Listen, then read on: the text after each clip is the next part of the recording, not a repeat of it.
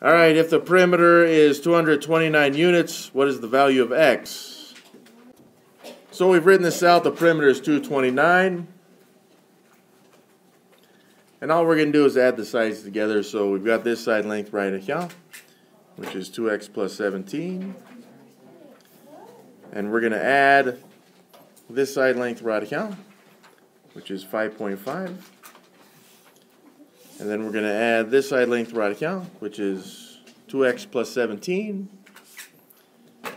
And then we'll also add this length right here, which is just another 5.5x.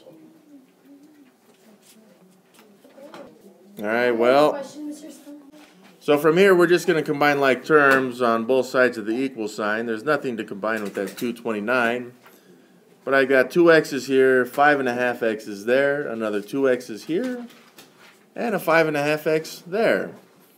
So that'd be 11, 15x's if we add them all together. We've got these 17 and then these 17 as well. So we're just going to add 34. That's a much smaller equation, something hopefully that is a little bit easier to work with. And to solve for x, we'll just subtract 34 from both sides. And now we got 15x equals, what the heck is that? 195 equals 15x.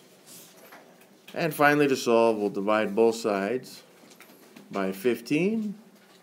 And we find that x, and it looks like x is 13.